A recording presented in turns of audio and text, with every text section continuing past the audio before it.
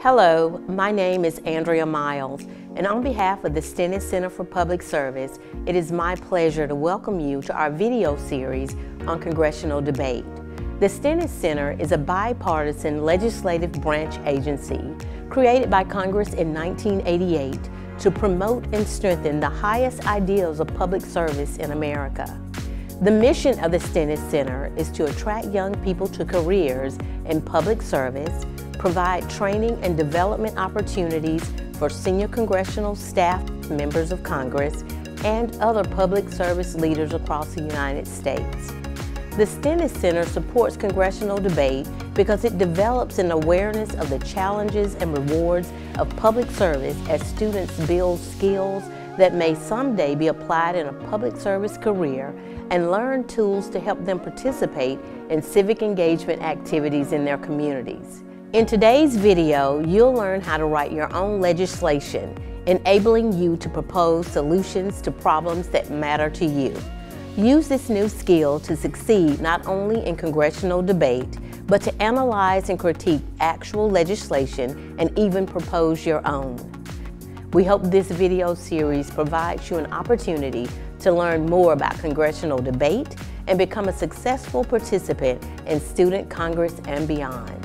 For more information on the Stennis Center and congressional debate, please visit our website, www.stennis.gov. Hey everybody, I'm Brett Harvey, the coach of the Mississippi State University debate team. And I'm Mia Robertson, Speech and Debate Program Assistant at the Stennis Center for Public Service. We want to welcome you to our third video in the Stennis Center for Public Service's Congressional Debate Boot Camp, where we'll be talking about writing legislation. The key to having a fun, educational debate round is good legislation, and most commonly, the tournaments rely on the students to present that legislation.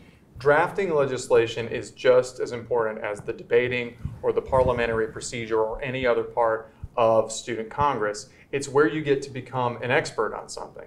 And rather than just accepting or rejecting the solution that other people, out in the quote-unquote real world have come up with, this is the one form of debate where you really get complete freedom to propose your own solution to it and to think about the ways in which you would solve the problem. And so that's why in this video, we're going to focus on some tips for writing strong, debatable legislation. So the first step to writing a good piece of legislation is understanding what good legislation actually means and what that looks like. And there are basically two schools of thought on this. Many people think a good bill or resolution is exactly what a bill in the ordinary U.S. Congress would look like, and that is something that actually clearly benefits the real world or society in some tangible way. And the more obviously good it is, the more urgent it is, the fewer arguments against it, the better. But remember, we're not in the real world. We're debating in a student Congress debate round. And in this world, we're not learning to save the real world. We're advocating for positions. We're learning how to work together, how to debate, how to lead. And often, to make that simulation, we don't need ideas that are simply unambiguously good ideas with absolutely no arguments against them. We need good ideas that are also slightly controversial. Right. And that's how we have a debatable, good debate round. In other words, bills and resolution where there is room to debate on both sides. Put simply, a bill where there's literally no argument against it might be great in the United States Congress, but it wouldn't be very good for student Congress because, again, there's really nothing to debate. And this is important not just for the good of the Congress overall, but it's important for you, right? If you want to see your legislation get on the docket, it has to be something where your colleagues in the chamber look at it and say, yeah, that would be something we could debate. There would be something that people on both sides would be able to disagree with, and we could get widely varying perspectives. So, for example, if you had a piece of legislation that imposes sanctions on some small country with a terrible human rights record like North Korea, well, that might be a no-brainer in the real world, right? Because North Korea's human rights record is objectively terrible. It doesn't offer the United States anything economically, so why not sanction them, right? But precisely because it is so inarguable, right, it would probably make a relatively poor piece of legislation in student Congress. A better choice in congressional debate or student Congress, whatever you refer to it as, might be a bill to sanction a country that has a more nuanced human rights record, one that's still arguably pretty bad, but not quite as bad, and maybe a country that offers the United United States more economically. So maybe a country like Egypt or the United Arab Emirates or something like that, that would be a more controversial piece of legislation, and it would be more viable in terms of actually getting on the docket and getting debated. And of course, there are many ways to write a controversial and debatable piece of legislation, but the most obvious is to write a bill that works along party lines, that would create party divides. So something like immigration, fossil fuels, energy policy, or right now you could write something about defunding the police or forgiving student loans. Of course, these arguments are going to be controversial, they're going to be debatable. Another common potential downside for legislation, if you're looking to make it controversial, which you should be, is cost. Right. So, for example, proposals to address the problem of climate change, like the Green New Deal, come with a massive price tag. They could now arguably have equally massive benefits, though, right? Universal child care, something like that, is a very popular idea, but it would cost hundreds of billions of dollars, according to most estimates. And, you know, as we've said in previous videos, the United States already is running massive deficits, has a large public debt, and so these issues of cost are important.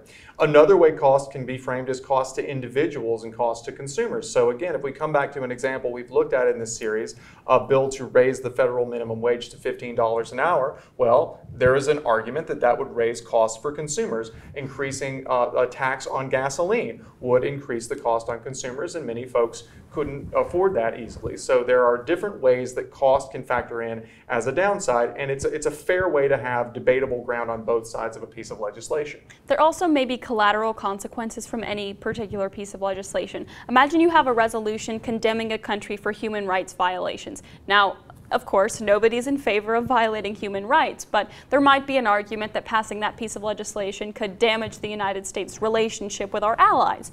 Or imagine a piece of legislation for defunding the police, or restructuring police departments to have fewer police officers and more workers trained in things like counseling and conflict resolution. Now that may have collateral consequences, though it might sound good for high crime areas or for officers to investigate major crimes. And that in turn leads businesses to leave the area, and that hurts local jobs and tax collection, for example. So there's plenty of different ways that you can argue about whether a piece of legislation is beneficial, but still leave room for debate on both sides of the issue, right? So as you begin the process of drafting legislation, it is really important to brainstorm and ask yourself, what are the basic arguments on the other side? Now, this is important not just to getting on the docket, but it's really a big part of the educational benefit of congressional debate, learning the pluses and minuses, the upsides and the downsides of legislation. In some cases, you might be able to change the draft up and mitigate it. In some cases, you might want to leave it in to ensure that there is ground on both sides of the legislation to debate. The second thing to remember about writing legislation, and this is true for any event in speech and debate, that is that you need to be keeping up with current events, public policy generally. It's great to research one particular issue that's coming up in a bill. Of course, that's great and that's very important. But to develop a knowledge base that will actually prepare you to be successful, to answer questions in cross-examination, for example, you have to actually have a solid foundation and a solid understanding of the cultural climate around you. The more you learn about politics and policy, economics and international issues, the more tools you have in your arsenal to make analogies, for example, and to draw comparisons, to provide context.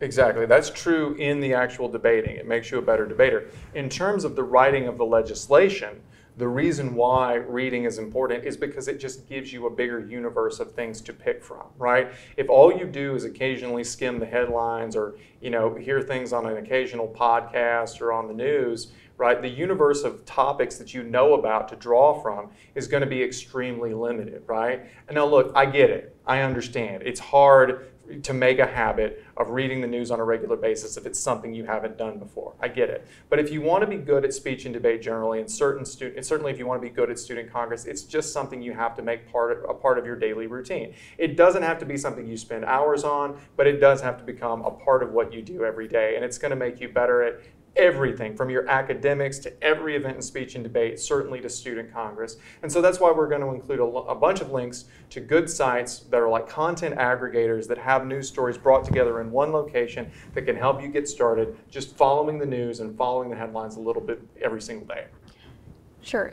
Third, and this is a little bit more of a technical point, make sure that your bill or legislation is actually consistent with the level of government the Congress is role-playing. Your chamber likely won't explicitly state, we are role-playing as the United States House of Representatives. Right. They may not explicitly say that, but the normal baseline assumption is that your chamber is acting as a national legislature for the United States. Right. There's nothing in the National Speech and Debate Association or NASDA rules that specifically says you are playing as the United States Congress, but generally the assumption is that you are not going to see legislation that is specific to a particular state or city or local area.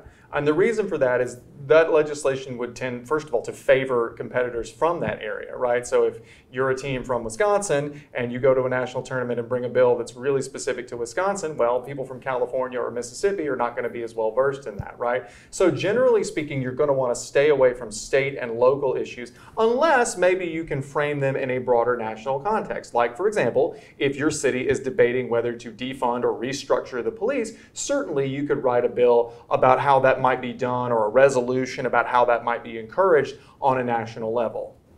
And that actually raises a really interesting point about exactly what the U.S. Congress can do, right? If you're in a student Congress and it's assumed that you're role-playing as the national legislature of the United States, it's very important that you know what Congress can actually do. Now, of course, those rules are set out by the U.S. Constitution, and while those rules are very vague and broad as a practical matter, they are absolutely not endless. We don't have the time to go through all of Congress's powers in these videos, but we can leave some links down below about what exactly that might look like. As a practical matter, one reason why you want to make sure that your legislation falls within appropriate congressional power is because if you don't, it's going to be open to attack on the grounds that it is unconstitutional or otherwise just beyond the scope of Congress's power. For example, if you write a bill on the topic we mentioned just a second ago, like, for example, defunding or restructuring the police, well, one strong argument against that would be, as the con, right, that this is something that is not something a national legislature can do. It is something that falls within the power of local governments or state governments at the absolute most, but not something that a federal or national Congress would do. Now, the good news for purposes of drafting legislation is that, as it turns out, Congress, the national legislature, actually does have really broad policy-making powers. So you do have a lot of options, right? The Commerce Clause in Article 1 of the Constitution gives Congress very, very extensive powers to regulate almost anything that touches on commerce between the states. And the way that courts have interpreted that is that pretty much everything that moves between the states or any interaction between the states, really almost anything, can constitute interstate commerce. So Congress has the power to regulate just about anything. And because of that, what we see is that Congress has used this commerce power to pass everything from the Civil Rights Act to the Federal Mine Safety and Health Act to the Controlled Substances Act, right? So there is a very good chance that the Commerce Clause will provide a grounds for you to write a bill, but you just need to be aware of the fact that that clause exists and that it is not unlimited. And even if the Commerce Clause doesn't apply, you still have some options. One thing you could consider is conditioning the receipt of federal funds on a state following certain rules. And we do this all the time in the real world. So, for example, this happens with things like education and highway safety rules. To get federal money in these areas, you have to follow specific rules about structuring education or highway safety, for example. So you might think about using federal funding kind of as the mechanism for starting something in states or localities. But the bottom line is, just give some thought as to where exactly a Congress would get the power, right, to address this issue. And if you are a national Congress, or if you're pretending to be a national Congress, where would the federal Congress get the power to do this? Give that some thought, which actually sort of leads to another final general point about legislation, which is the difference between bills on the one hand and resolutions on the other hand. If you'll remember from our first video, we talked about the differences between bills and resolutions. Remember, bills are concrete policy actions, and resolutions are merely a statement of belief by the chamber. So what that means is, if there is a topic that is just too complex for you to address in a bill, you can always consider drafting a resolution to address that problem. Looking back at the example we mentioned earlier about defunding the police, while the federal government may not have the authority to tell states and localities they have to defund their police departments, they could pass a resolution expressing a statement of belief that it would be preferable if states and localities did defund their police departments, for example. Yeah, I mean, let's face it. I mean, not every major world problem can be solved in a 1 or 2 page piece of legislation in Student Congress, which is the normal length of bills that you see. You cannot realistically overhaul the entire United States Environmental Protection Agency or the Department of Defense in 1 page, but you can express a general belief that something should change. It should change in the following general way, and we should maybe begin investigating how this should happen, right? This is something the United States Congress does all the time.